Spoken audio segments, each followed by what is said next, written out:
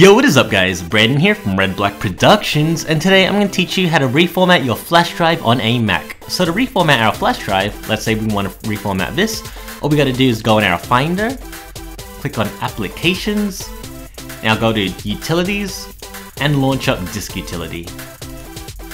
Alright, now that we launch up Disk Utility, let's go find our flash drive that we want to reformat. Now we press Erase, erase one more time, and press Erase. Now after we erased it, we can tell that the Disk Utility has reformatted our flash drive, making it completely clean. And yeah, that's pretty much how to reformat your flash drive on a Mac. So if you like this video, feel free to leave a comment down below, like this video, and I'll see you guys in the next one. Laters!